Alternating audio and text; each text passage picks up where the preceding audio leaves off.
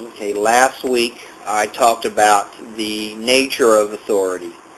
And in that discussion we focused primarily on God's intent for various authorities here on earth, and I talked a little bit about the government and most particularly how the church is to be run.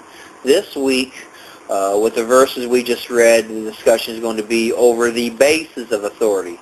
In other words, what is the final basis for authority? Which is the same question as the basis for law and the basis for morality. And I'm going to add here a verse that you all didn't read, but I'm going to read here. And it's in Exodus where God reveals his name to Moses. And God said to Moses, I am who I am. God first announced, I am who I am. In the Hebrew is simply the root word for existence. And that root word is the root word behind the name of God, Yahweh, which in the Old Testament where you see Lord in all caps, that's Yahweh. And it comes from, and Yahweh means literally self-existent one. So the Lord revealed himself to Moses as the self-existent one. And that's important for the discussion on the ultimate basis for authority and for morals, because you first have to realize the ultimate foundation for everything. And that is that the Lord is the ultimate foundation for everything. And that's why what Paul wrote in Colossians 1:9 through 18 is so important. And I'm going to focus here on verse 15. It says, He is the image of the invisible God, the firstborn over all creation.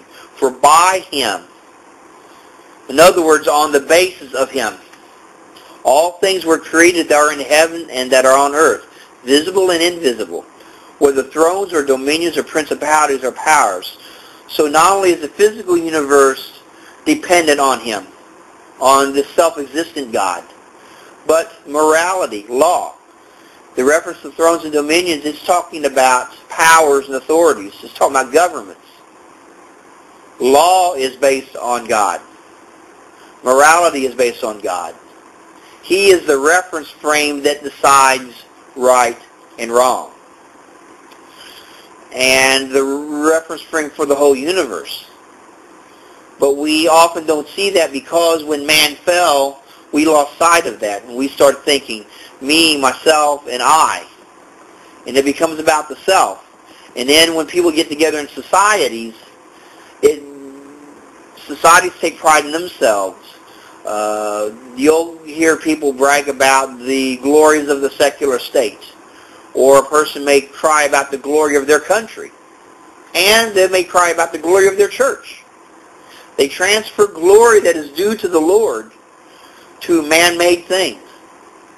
And this is what in Romans 10, it describes how Israel fell. And this is what Israel stumbled over. And they took pride in that they had the law. But in boasting that they had the law, they lost sight of the point of the law. And it says here, For I bear them witness, they have a zeal for God, but not according to knowledge. For they, being ignorant of God's righteousness, and seeking to establish their own righteousness, have not submitted to the righteousness of God. In other words, they did not allow God to be the foundation for their righteousness. They did not allow Him to be the basis or the reference frame for their righteousness. They created their own righteousness. They created their own system. And they thought that they had an advantage over the Gentiles because their own system was using the very law that God gives.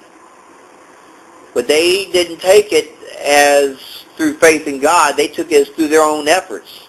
For Moses writes about the righteousness of the law. The man who does these things shall live by them. This was the weakness of the Old Testament. It was the law of God. But the Mosaic covenant was based on your ability to perform. So the foundation, guess what the foundation of that system was? Was it God or was it the individual? It was based upon the ability of the individual to keep the law.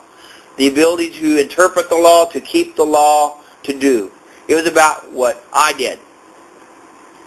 And of course the problem is that that's only good as long as the I that does it is perfect and is a person who's trusting in God. But when man fell, that cooked it. Because everything I did was just me, I, me, myself, I. And so that didn't take care of the fundamental problem. Even if you're somebody who was flawless as far as cross the T's, dotting the I's, obeying the particulars, it was all self-centered. It was all about me. I did this. I did this. Look what a good, swell guy I am. And in God's eyes, that was filthy rags.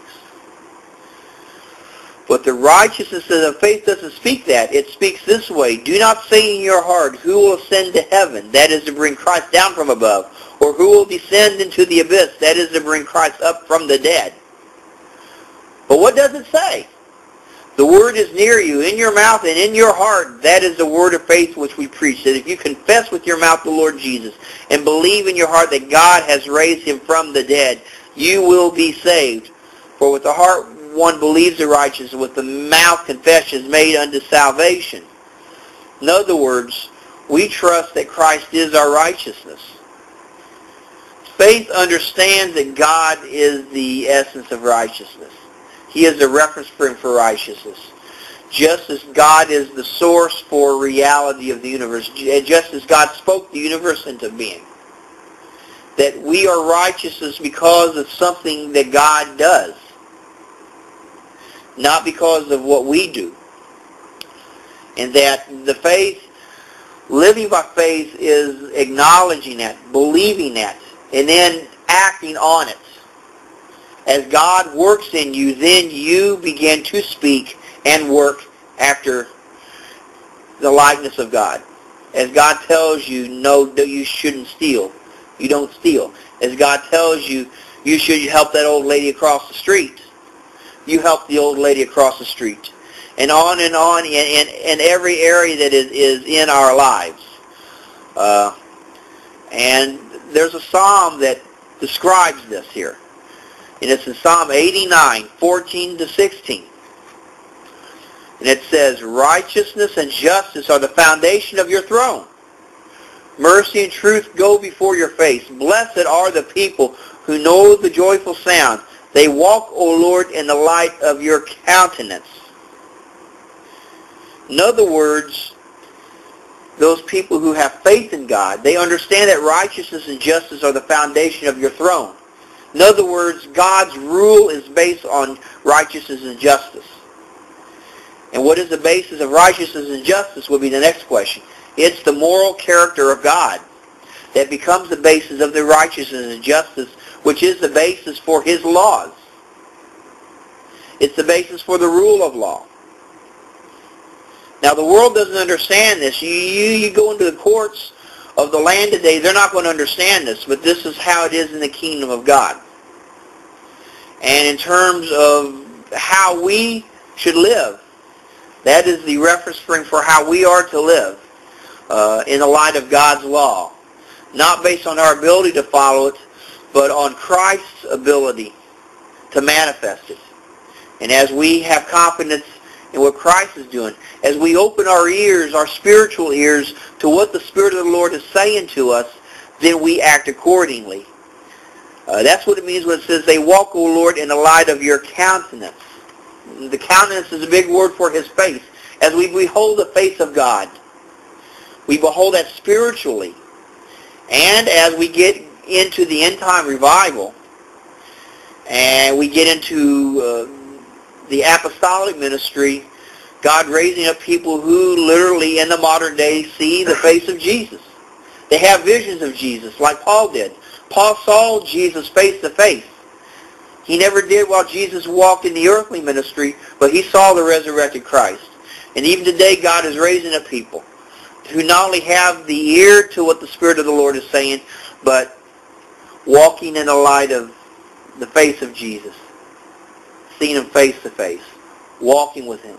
Talking with him. This is something we need to be seeking. This is something we need to be rejoicing. It says, in your name they rejoice all day long, and in your righteousness they are exalted. Now, following God may not seem to be a lovely thing when you're being persecuted, when everything's against you. But remember, God allows those things to come against you so that you will be exalted in due time, and it is by God's righteousness that we are exalted.